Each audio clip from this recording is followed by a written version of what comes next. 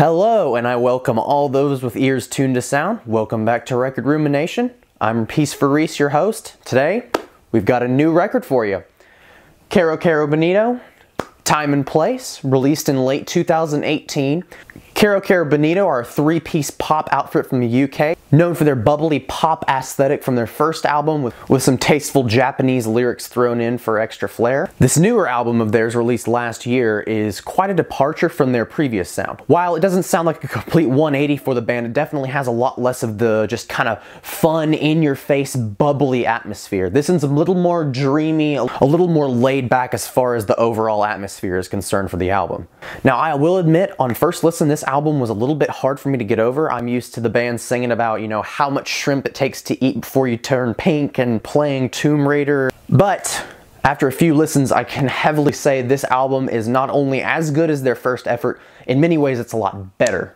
Outside is the first track that kicks this album off, an electrifying, big, explosive, very shoegazy in atmosphere. It sounds like it came out of the late 80s, early 90s. At first, it's very big and explosive and then kind of dies down into these mellow keys that I really like. It's a nice 180 as far as the tempo of the song is concerned. Time Today is the next song on the album. It's really kind of a fun little pop piece that makes you want to get up and dance. Once we get to the track Only Acting, the album throws you a curveball. Song offers a very driving, heavy rhythm and also kind of a punk vibe to it that I'm picking up. Starts off kind of following the first track. It's a little more upbeat, heavier, shoegazy atmosphere, but as you get towards the end, it starts to glitch out and freak you out.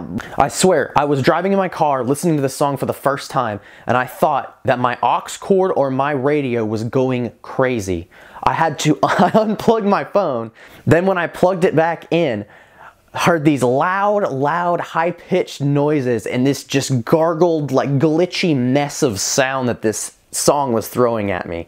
Past that, it's still an incredible song, but first listen really did mess with my head. Now, the first few tracks on the album flowed nicely together. The next song, Dump, is kind of where the first lull of the album hits for me. While it's by no means a bad song, I do like the low-key instrumentation, the nice background keys, and the kind of chill atmosphere, but is a little bit more boring as far as nothing too crazy happening that the previous tracks gave us. After the song Dump, Make Believe helps us to pick back into the more higher tempo of this album. It offers some really nice intro keys that kind of propel this song into a really nice chorus. Also really like the lyrics of this track. While they may be simple, it's really nice little message about how, you know, sometimes real life can get in the way of dreaming.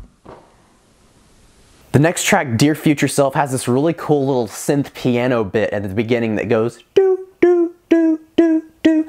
The song If I'd Known has this really nice, glitchy, crazy guitar solo in it and offers this really nice juxtaposition to the rest of the song, which is kind of dreamy, airy, and lazy overall. And for some weird reason, at the very end of this song, there's some male backup vocals that just appeared 8 tracks into the album out of nowhere. I don't really know what that was all about. Now, so far, album has been flowing really well. Only one track that's been kind of boring, I guess you could say. Leads us to Sometimes. This is the thorn in the album's side, so to speak. Gone is the dreamy production, shoegazy atmosphere, and we're left with this very stripped back acoustic piece with all of the band joining in on vocals. This track I do like. It is a good track, but in the context of the album, this song just kind of comes out of nowhere. With its very stripped back acoustic feel and just vocals, I feel that this sound came from like an acoustic version of the album. It really takes you out of the atmosphere of the album that the previous tracks had helped establish. Now, thankfully, Sometimes is the only song on this album that takes you out of the atmosphere. And right after that track, Swimming helps kick back the dreamy vibe that this album had going for it. This tune is one of my favorites on this album. And I really do feel that this song is appropriately titled Swimming because due to the keyboards, the low-key instrumentation, and the overall vibe of this song, it really does make one feel as though they're kind of swimming their way through this track. Alright, and finally we're at the last track of the album, Rest Up. Gotta be honest, this song kind of starts off a little bit boring, but then kind of escalates into this nice kind of glitchy finish that it kind of comes out of left field. While I do think it's a nice finisher track for the album, I really do feel as though the track Swimming would have been a perfect way to send this album off. So that is Time and Place by Kero Kero Bonito. Overall, solid album with only a few tracks that kind of bog it down, one that takes it out of the atmosphere completely but is quickly replaced by another that's an excellent track, and the song Dump, which is just kind of boring. It's really nice to see the band come through with a solid album after the complete departure of their previous sound. Gone are the Japanese lyrics, gone are the over bubbly aesthetic, but in place of that you get really solid tunes, excellent flow over the album overall, and some really nice shoegazy inspired dream pop. If you've never listened to a dream pop album ever, this one would be a really good go-to. Overall, solid. If I were to rate this album, I'd have to give it a solid 8 out of 10. It deserves it, and it deserves your listen. If you have any albums, songs, or anything, let me know. This has been Record Rumination. I'm PeaceforReece, signing off once again. Miss Winter, what do you think?